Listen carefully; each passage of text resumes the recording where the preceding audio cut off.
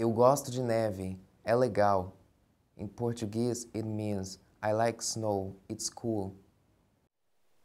Most of us here at the college have experienced snow our whole lives, but for some international students, experiencing snow, walking in the snow, and even building snowmen are completely foreign to them. We don't have any snow in South Africa, so this is the first time I'm experiencing it. I went sledding with my cousins and I landed up with a bruised knee, a swollen knee, and a bloody nose from landing straight into him. But it's so much fun. I love doing the snow angels and throwing snowballs at them and getting tackled into the snow. The first time I saw snow here, it was so amazing. Like, I was so screaming, touching it, saying, oh, this is real, wow, goodness. I really have to say that even though I don't like cold, but snow seems so pretty. Since when I was a child, I always dream of seeing snow.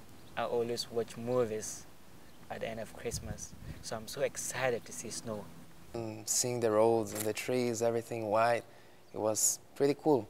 And we took pictures, we had a snow fight, it was okay. Although their experiences with snow are mostly positive, the students share common dislikes with their seasoned classmates. The thing I don't like about the snow is the driving. That really sucks. I've slid 3 times and nearly had an accident. But other than that, I love it. Maybe one day or two after it snows, it gets dirty and slippery, and yeah, it sucks. To celebrate February's snowfall, the 4 students took part in adorning the college's inaugural International Snowman with accessories native to their country: a Nigerian head tie, a South African flag scarf, and a Brazilian soccer jersey. Yeah, it's really cold out here. I gotta go in. Along with freelance photographer Vohra, I'm Jake Bowers reporting for The Ledger.